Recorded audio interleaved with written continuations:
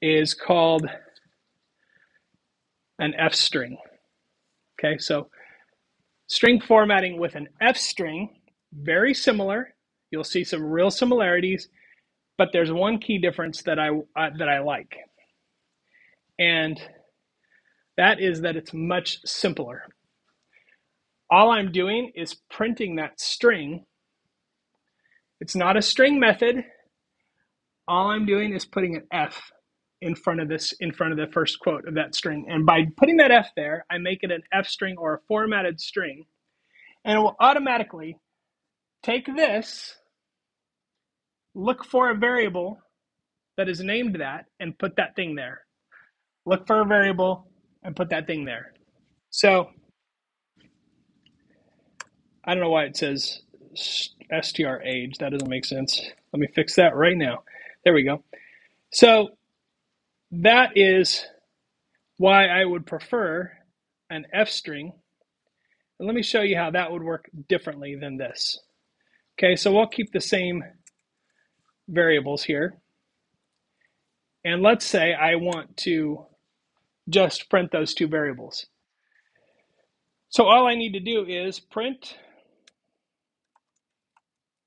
put an F at the beginning of this, and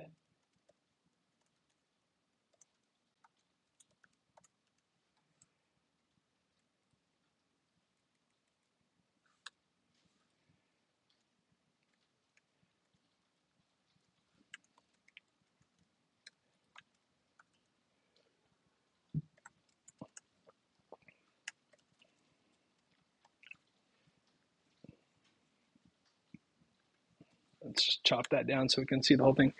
So look at this. The thing that I like about this is if I take that off, you can see it's a string. All of the characters are green. And then if I put the F in front of it, it highlights the variable slots for me. It makes it real visible. That's something that PyCharm does for me automatically. So it recognizes that I'm doing an F string here. And that's it. There's no string formatting. There's no matching terms.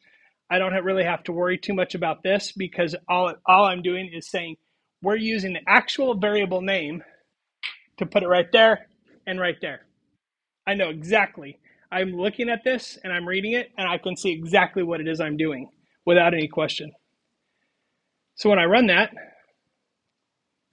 it works just fine. And int age can be anything. It doesn't matter what kind of variable it is. It doesn't matter what kind of variable this is. I can also, if I don't want to print this right away, you can also assign an F string to a variable. So if sometime down the road I want to print that, now I can print that anytime I want, or I can reuse that, or I can analyze that string. So there's a lot of flexibility and power, and this is a lot easier than using the string.format method. You should know what the string format method is, but I highly recommend using an F string.